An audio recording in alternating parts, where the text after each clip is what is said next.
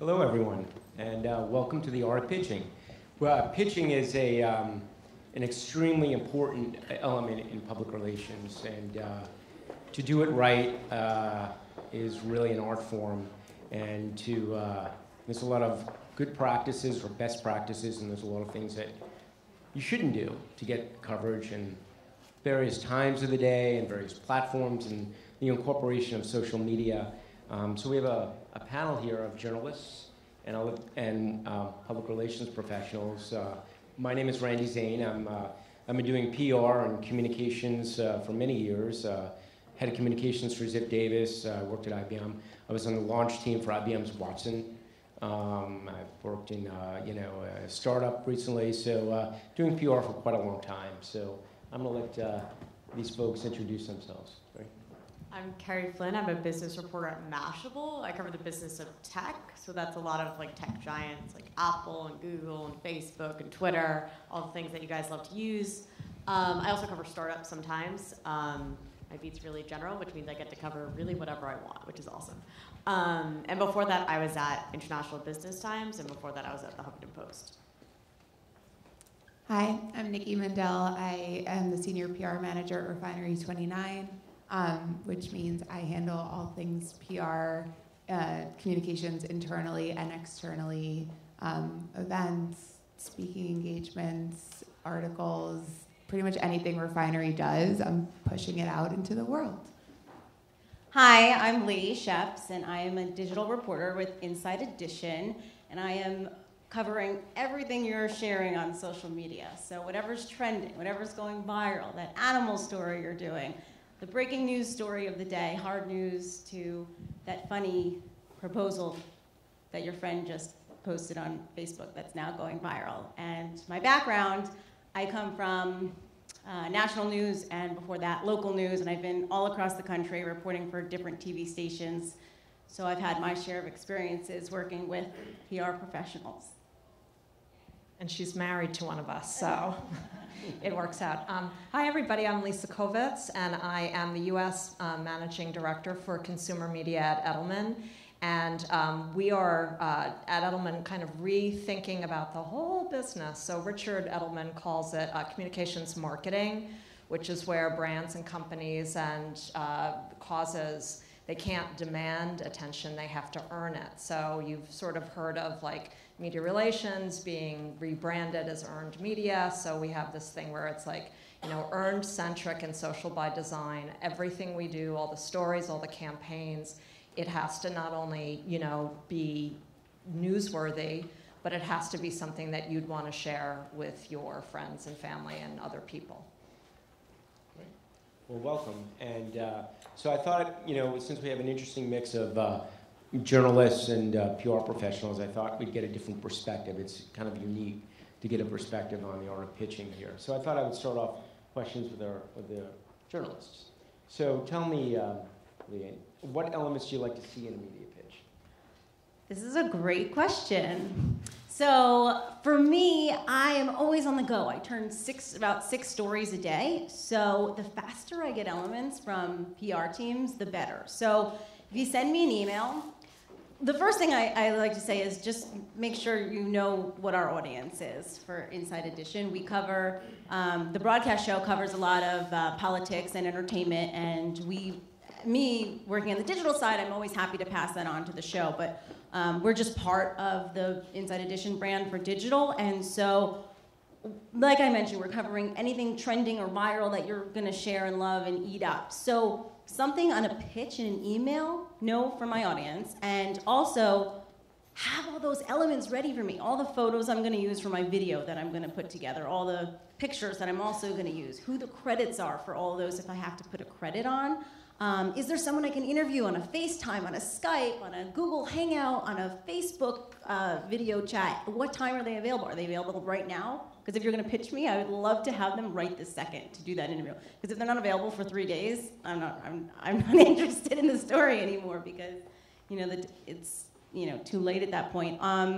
And then, on our digital side, we're also writing an article to accompany the video. So if there's quotes there for us to use, awesome. Or if there's, and something else that I like is that if we're talking about a specific person who's out there changing the world, and if there's a story we want to share about them, are they, can we, what was I trying to say? I don't know, we just want to talk to them now. Are they available right now to speak? If they're not available for a few days, then it's just, it's just really difficult. And we just like everything right there with our contact information. And then we also like to see, kind of, in my opinion, the PR teams are the middleman between the journalists and the subject we're talking about. If we can just talk with the subject and get all that information, and they can send us the photos, they can send us the video too, that's also great. But the best scenario is that everything's in that email, right, in a downloadable link, and we just click, we know who the credits are, we know, and we have it right then and right there, because we hate waiting for anything.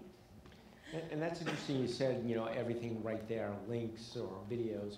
So, is a good practice, Kerry, is to use attachments? Because sometimes it goes into the spam folder. So should you attach a photo or attach a video or send links to like a Tumblr account or something like that? What's the best practice in that? I don't have a problem with attachments. I mean, I like Dropbox folders. Like, okay. People should just use more like cloud storage, honestly. As a tech reporter, I feel like I can, be the expert in that. But no, I totally agree with the fact of like, if you're gonna pitch me something for something right now, I expect, and you want it to be a part of a breaking news story, like let's say the Yahoo hack that just happened last month. If you're like a cybersecurity expert and you want to be a voice in here, you tell me, okay, like, I'm going to have to hit this news very fast, and everyone else in media is going to hit this really fast. So if you want to be a part of this conversation, you're going to have to act as fast as I am. Which isn't like pressuring. It's just like understand, like you were saying, like provide as much as you can, and don't think that's a problem. But I guess to elaborate on that too, there are times when I just appreciate transparency in what you want out of me and what kind of I want out of you. Like if you're providing me attachments, like do you expect me to include this in a story? Like if you're providing me a 10-minute video, do you want me to watch this video? Why am I watching this video? Are we working on a longer story together? Just really what's the purpose behind it? Which I would again say that like that better be like the first 3 sentences, maybe incorporated in the subject line of what you're sending me. And it's interesting you say that about a 10-minute video and walking you through it. So I'm going to turn it over to the PR folks here, and really how do you target a reporter? How do you build that relationship so someone like Leigh and Kerry could watch that 10-minute video?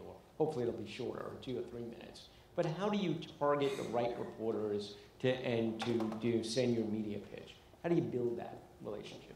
Lisa? I think the first thing is you have to decide what's the story, and then you have to think about, reading people's stories to make sure it's the right person for the story. The worst thing, is a misdirected pitch, and it probably happens to you guys all day long. It needs to go someplace else.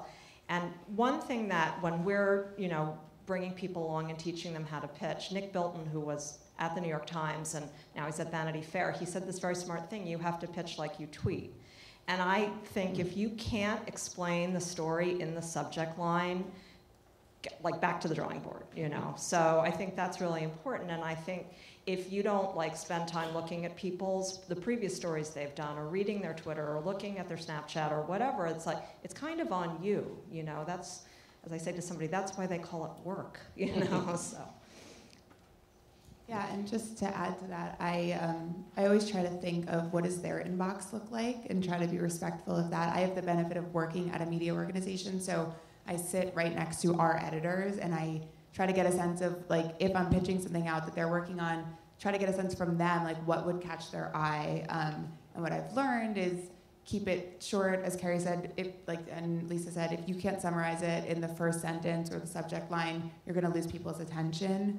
And I found it useful to sort of get what you're offering up front. If you have more to say, kind of drop it below. That way people know it's there, all the information is there if you need it. But even if I get an email that's 5 block paragraphs, I immediately am I don't have time to read this right now. And I assume most people feel that way. And it's interesting you say that, because you want to capture reporters' attentions. How many, just on average, how many media pitches do you guys get? It's just interesting for the audience to know, because I'm sure you get a lot. Kerry probably gets more than I do, but no one has my email address. I find my stories on my own, but if I do get pitches, they're from a job I had 5 years ago. And they're like, oh, come to Bonita Springs, Florida for this press conference. And I'm like, why are you emailing me? I work in New York. But, so I really, right now, I'm not getting those pitches. And, you know, for what we're looking for as far as human interest stories and stories about, you know, things that people are, you know, overcoming. And, you know, those are the types of stories that we're looking for. You know, stories about people is what we love. But you probably get a million more. I get a million, and I think part of it's my own fault because I really put myself out there. Like, my Twitter has my email on it, and also my email is kerry@mashable.com, so it's very easy for all of you, especially right now. And I put my cell phone out there. So, you know, like today, I was walking on the train, and I got a phone call for a pitch, and I was like, what? And I'm like, oh, it's my fault. You know, like, I like, asked of this.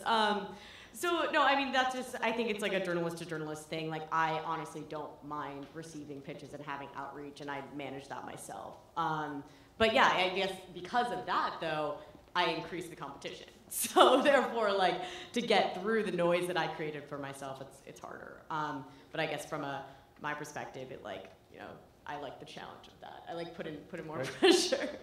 I have one other thing that I learned pretty early on in my career is understand who you're pitching. Get to know what titles mean at outlets. So you understand, like, if you're pitching a copy editor, they're probably not the one writing the story. They're checking for grammar errors. So, you know, get more specific in your research and get to know them. Look at their social media handles and figure out, are they the person that's going to write the story or assign the story, or are they the photo researcher and they're going to delete it immediately, or if you're lucky, pass it on. And that will save you guys a lot of time.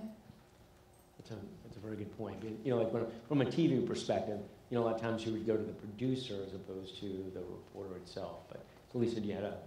Yeah, I think that it's also to not to think of just your brand, but to think of sort of trend stories.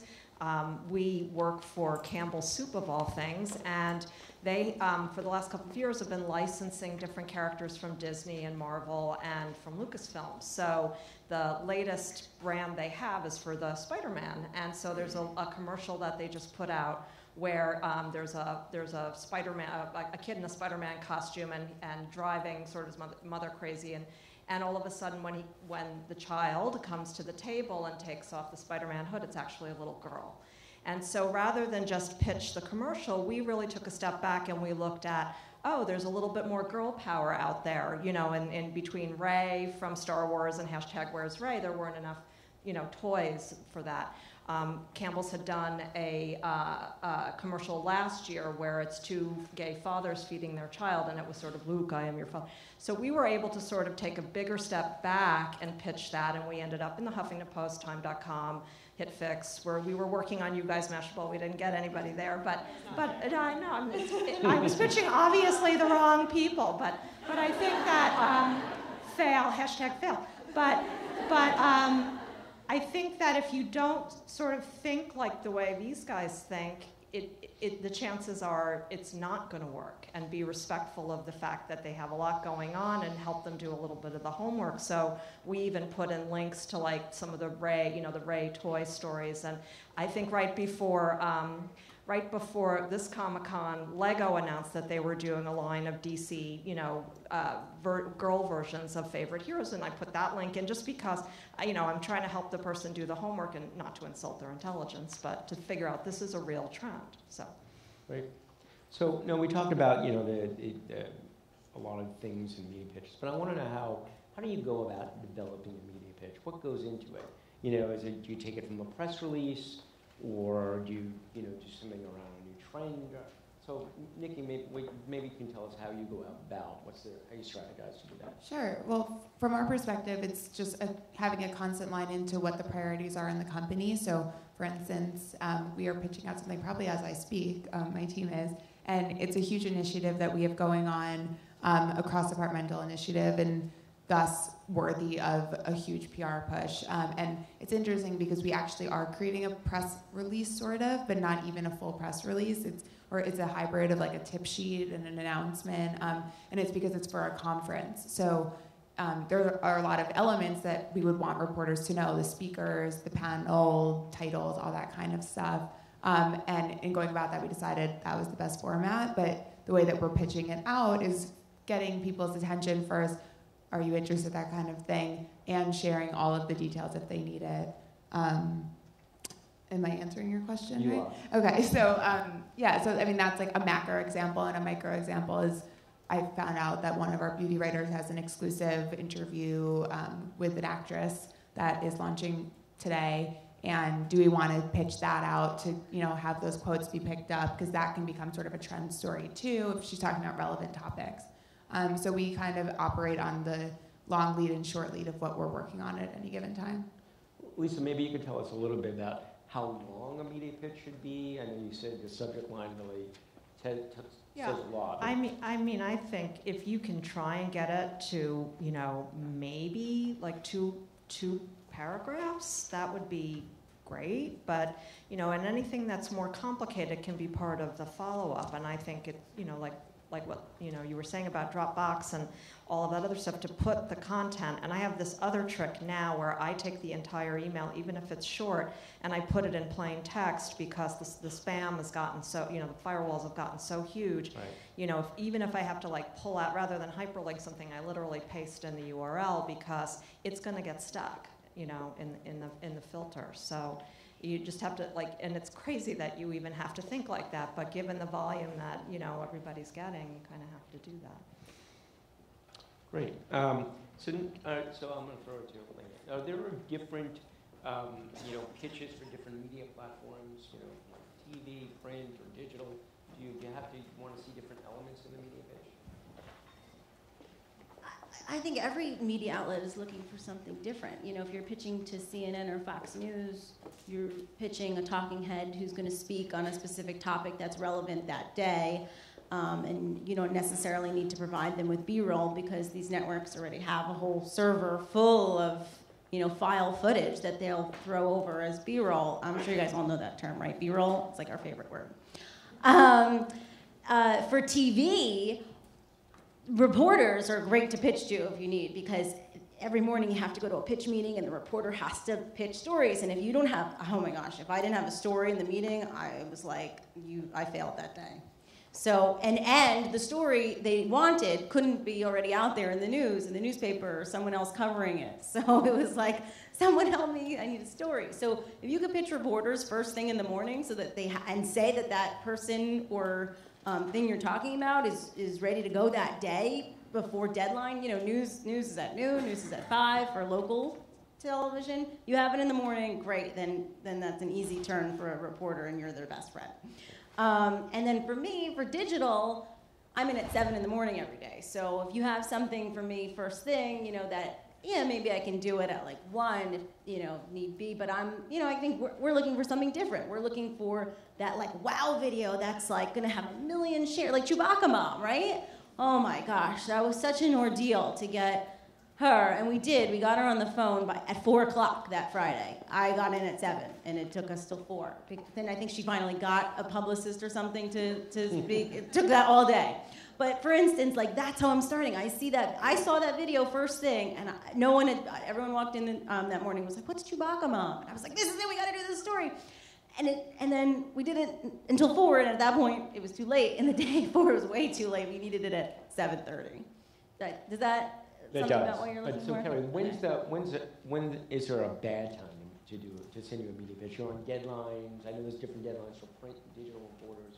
I mean, with digital, I'm like a 24-hour reporter, especially as someone who covers tech companies. So technically I'm on West Coast time as well. So I don't think in digital these days there's a bad time. I think it's important to realize what the reporter typically covers, and also, like we talked about earlier, check their Twitter feed to make sure they're not somewhere. For instance, I was just at a conference yesterday, and I just got a lot of pitches, and I'm like, I cannot respond to you right now. And it was urgent pitches. I'm like, if you just took a glance at my Twitter, my pinned tweet, you would have seen that I was busy. And two, I cover those tech giants, and they have company earnings reports every quarter. So when it's that day of that company, I'm like, nope. Or an iPhone release day, don't bother pitching any other news that day because it is Apple's day or Google's day. So I think it's just important to be aware of, and I know it's hard, obviously, especially if you're at an agency where you have like 10 clients or more, it's hard to be aware of a specific industry like I cover.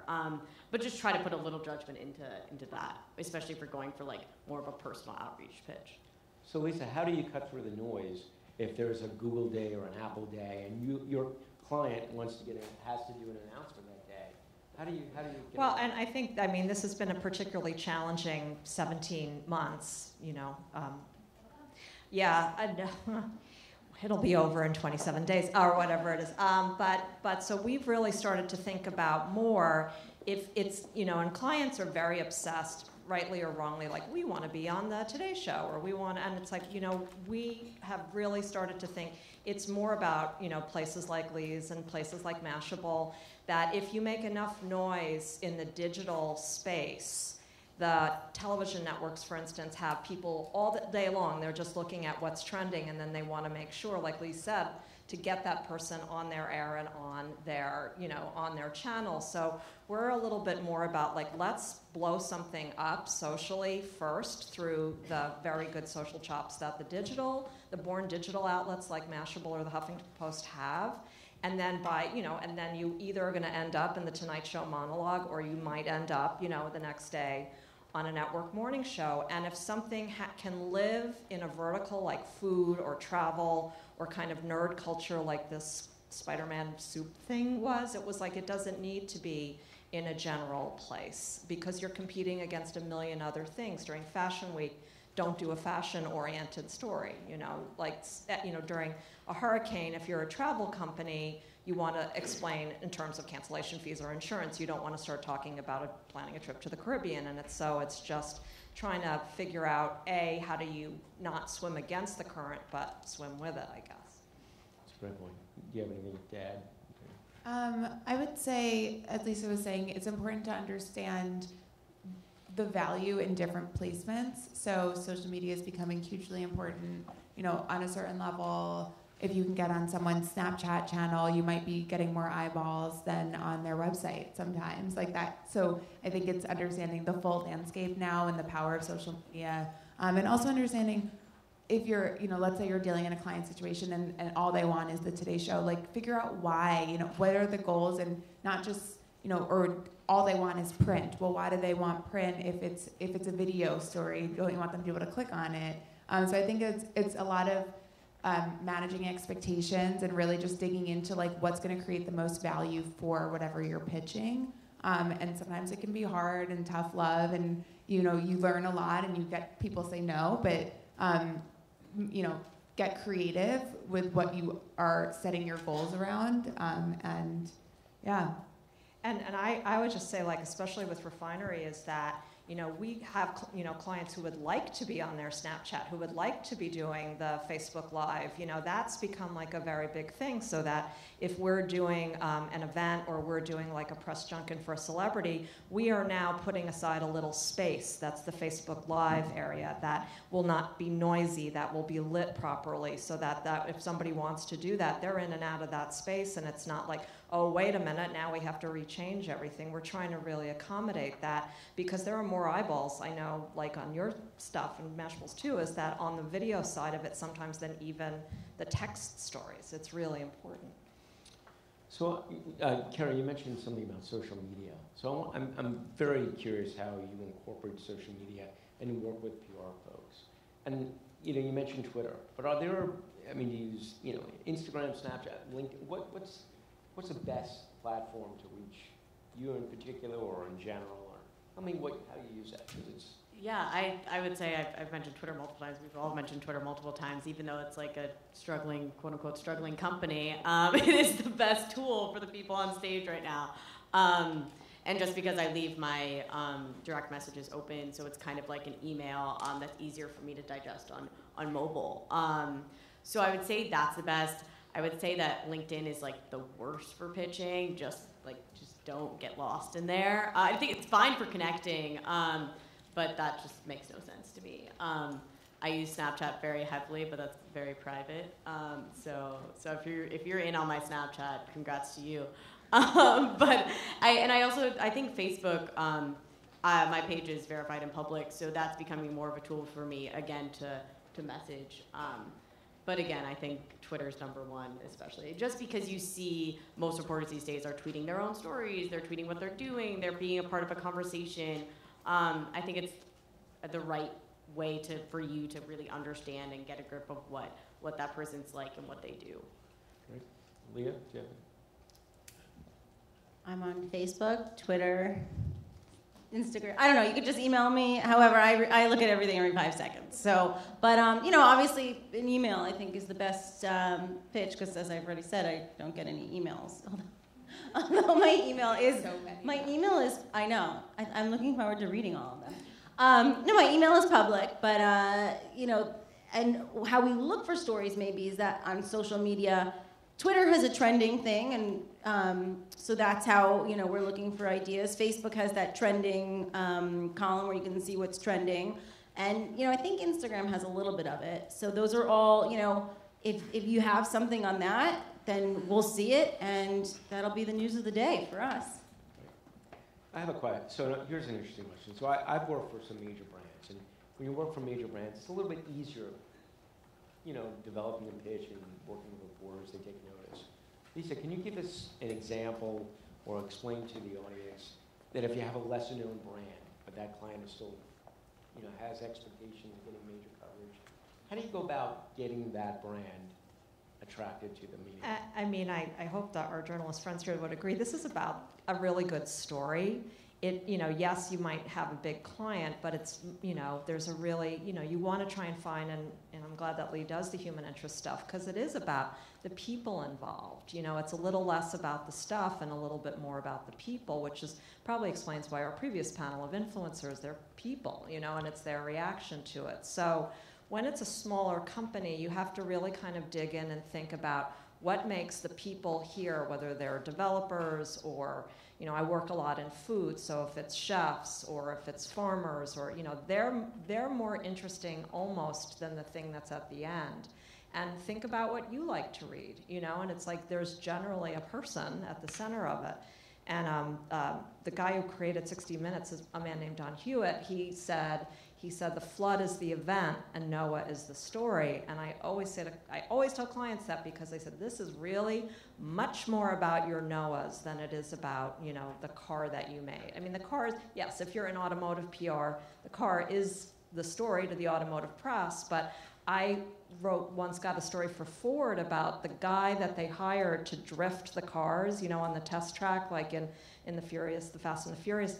And apparently as a kid, he was arrested for speeding. And that was just part of his story. And it was a much more interesting story than, oh, here's the test track at Ford, Right. I have a question. Nikki, you send a media pitch, you email a reporter. How do you follow up with the reporter? You don't hear anything back. Can you give the audience some best practices, Well, try to be that fine line between sweet and annoying. I follow up on email. I'm limited with phone calls. I think that some reporters love phone calls. I know that you said you like getting calls. I know that some of our writers don't love it as much. I think it depends on the relationship with the person. So if you have an existing relationship and you feel comfortable picking up the phone, giving them a call, casual, just to say, I emailed you, I want to make sure you saw it. I think that's okay, but I think cold calling sometimes can, if you're calling a writer's cell phone in the middle of the day and, maybe check their Twitter and make sure they're not in the middle of something. And same, do the research, realize, okay, if you are following up, what else can you add that might make it relevant to them or make it new or eye-catching? But again, it's definitely a challenge, and knowing that people are really busy and you want to make sure that you're crafting your pitch up front to be the most eye-catching. So here's what I do, and this is the best trick of all time. You take the original email and you re-forward it, and in the subject line, it's I always write, sorry to stalk you, or sorry to be annoying. And because you've sort of used the power of guilt, you actually will get a response about 99% of the time. So, I have said in the past, which I often say when I'm developing relationships with reporters up front, is just give me a no. don't, like, you know, even if don't ignore me. I'd rather just say up front, if it's a yes, great, let's talk. If it's a no, tell me, like, instantly, and I'll leave you alone for the rest of, till the next time I pitch you. But, you know, yeah, exactly. I mean, that way they're not, like, you know, they're not ghosting on you, at least. You know that it's done and you move on. I like your tips about checking their social media to see what they're doing, to see if it's an appropriate time to call, because a horror story on this, you know, in relation to the best practice of how to pitch, someone just kept calling me and emailing me every day, and I'm like on deadline, and I'm on like crunch time to get something on the air, where I was at my last job at Fox News and working for digital, and I can't talk to you. It's like in the middle of the day, I'm on deadline, you know, and like, for instance, like local news too, you know, 4 o'clock is the mainstream newscast, 4, 5, 6. If you're calling them at 4:45, no, that's terrible. No, or emailing, no, they're never going to respond to you. They got to memorize their live shot, you know, what they're going to say. And, you know, if you just keep calling and hounding, I don't even want to do the story at that point, because it's just like, because, you know, not interested anymore. Same thing with like morning news producers. It's like, you know that they're literally running around on set between the hours of 7 and 9 a.m. So definitely don't pitch them, even if you're like, I'm going to get it out first thing in the day. But like, then it's going to be buried by everything else that they're also ignoring while they're running around. So try to get a sense of when they get back to their desk, when they're done with that morning, that kind of thing. And maybe you'll get them right as they turn on their computer. So, Kerry, what should you never do in a pitch? What don't you want to see this thing in the media pitch? I've put a lot on the crowd here, being like, I expect you to like research me and know me very well, which I know is asking a lot. But the worst is when I get a pitch that's like links to another article of something, like a topic that I wrote about, like where I'm like, oh, like didn't know if you caught this thing in, I don't know, like the Huffington Post. It's like, Mashable wrote that. I wrote that. Why would you not link to what I did? Like it's really weird, like approaching way where it's like, but you're like already catching me off foot too. And what we already talked about earlier, if you just don't know what I write about at all, like I cover tech, I don't cover, I don't know, like talked a lot about food. It's like I don't really cover food. I mean, kind of I could cover food tech, but you probably don't want me to write that story because I am just not your expert, unless you want a non-expert story. So I think just being, just understanding what I do and very forefront, and just not mistakes on linking to other people's I want you to talk about your podcast. Yeah. The business section of Mashable, we have a podcast and a Facebook Live, a weekly thing we have going on. We talked about too, like kind of pitching to other platforms. We have this podcast where we either talk, the editors and reporters talk amongst ourselves, or sometimes we feature guests. And so if you don't really have any, I guess, hard news that you, or want like a text-based feature, but you think one of your clients could have a conversation with us, it's an awesome way in, and we're super into that. And it's got a great title. Yeah, it's Biz Please. Yeah, it's or Biz Please. Yeah, exactly. So yeah, I think, and if you're interested in that too, like what we talked about earlier, like let me know what type of story you want. Like, so I would expect in the subject line of that email to say, guest on Biz Please, ? And maybe what your client does. Do we have time for a couple of questions in the audience? We do. Does anybody have any questions they'd like to ask?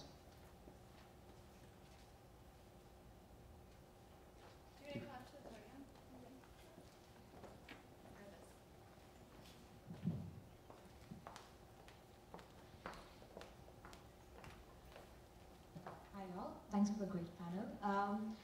You mentioned, all of you discussed pitching to reporters on Twitter. So what would be a good way to establish a relationship with a reporter on Twitter when your first point of contact is Twitter and nothing? I don't tend to pitch people. I don't use Twitter to pitch. I've used Twitter to learn about the reporter. I know that a lot of reporters don't like that. Some do, but I guess, so just tell me what you do and like why maybe you're like, oh, saw you're at, like for instance, I was just at a conference, or maybe just this. Like I would not mind if any of you after this like slid into my DMs. It was like, hey, just went to this, I do this, let's chat soon. You know, just like very like, especially in direct messaging, just something very short and simple to introduce yourself, I think is the whole point. It's just starting a conversation. And it's the type of thing too, like you're gonna get lost in my email in our like Twitter thread if we end up having conversations. Like I can scroll back and be like, oh yeah, I met her at this, like she was great. And you just start having a conversation. Okay. Yeah, I don't think you can really pitch something. You only have 140 characters to pitch something, so I don't really think, you know, I do know one organization that does tweet at me stories, but they also email me the same thing, and they're tweeting at me, so they make sure that I saw the tweet. Right. And then I just can't always retweet them, because then I'd be, although they say what, tweets do not equal endorsements or whatever, but then what am I supposed to do with it? Just retweet it? I mean, then that would be me promoting their, whatever they're saying, without me doing the actual story about it. Right. Okay. Thank you. Thank you. Anybody else? Can you come up to the mic?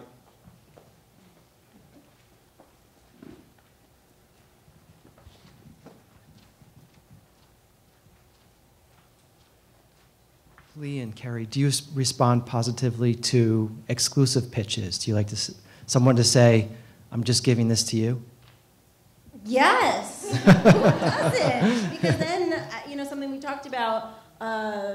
You know, instead of just wanting to be on the Today Show, maybe they'll miss you and they'll come on us, and then everyone's gonna be like, oh my God, what's that story on InsideEdition.com? And then everyone is gonna pick it up, but it'll be first on Inside Edition, or you know, Apple's releasing some product and, you know, you're the first to know about it. Everyone's gonna pick up your story. Yeah, so reporters live by exclusives. I mean, I talked about Twitter a lot. Like, you know, we'll all boast like exclusive : you know, like, and we expect everyone to freak out.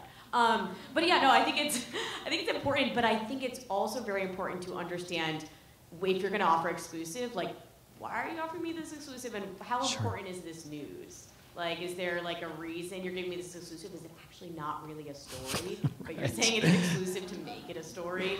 So I just would put that. Maybe that's just my Has to be skeptical real. mind. But no, I think exclusives are great. Just make sure like you know what the story is going into it. Okay, thanks. Great. Thank you. I think we have just a couple of minutes left, right? One more question? Oh.